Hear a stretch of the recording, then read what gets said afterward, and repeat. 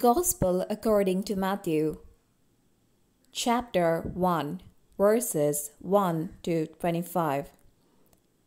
The genealogy of Jesus Christ. The book of the genealogy of Jesus Christ, the son of David, the son of Abraham. Abraham was the father of Isaac, and Isaac the father of Jacob, and Jacob the father of Judah and his brothers, and Judah the father of Perez and Zerah by Tamar, and Perez the father of Hezron, and Hezron the father of Ram, and Ram the father of Amminadab, and Amminadab the father of Nahshon, and Nahshon the father of Salmon, and Salmon the father of Boaz by Rahab, and Boaz the father of Obed by Ruth, and Obed the father of Jesse, and Jesse the father of David the king.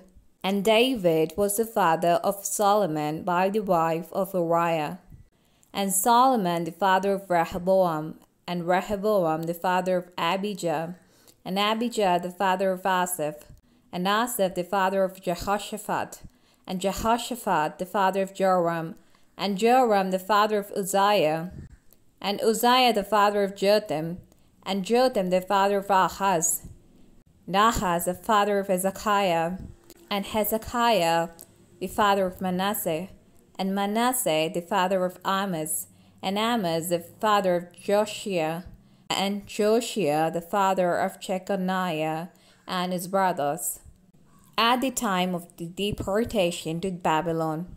And after the deportation to Babylon, Jeconiah was the father of Shealtiel, and Shealtiel the father of Zerubbabel, and Zerubbabel the father of Abiud, and Abiud the father of Eliakim, and Eliakim the father of Azar, and Azar the father of Zadok, and Zadok the father of Achim, and Achim the father of Eliud, and Eliud the father of Eleazar, and Eleazar the father of Matthan, and Matthan the father of Jacob, and Jacob the father of Joseph, the husband of Mary, of whom Jesus was born, who is called Christ.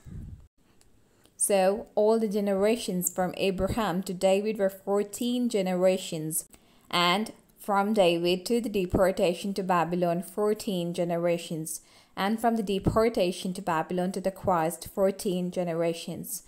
Now the birth of Jesus Christ took place in this way.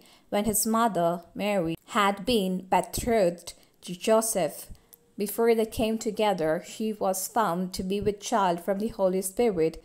And her husband Joseph, being a just man and unwilling to put her to shame, resolved to divorce her quietly.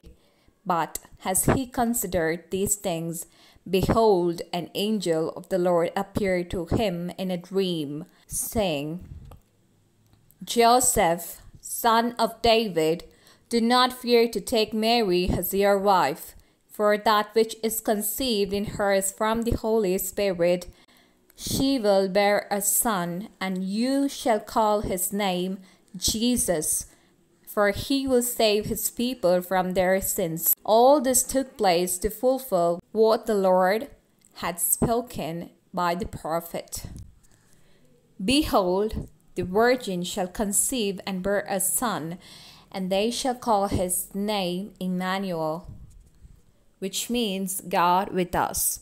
When Joseph woke from sleep, he did as the angel of the Lord commanded him.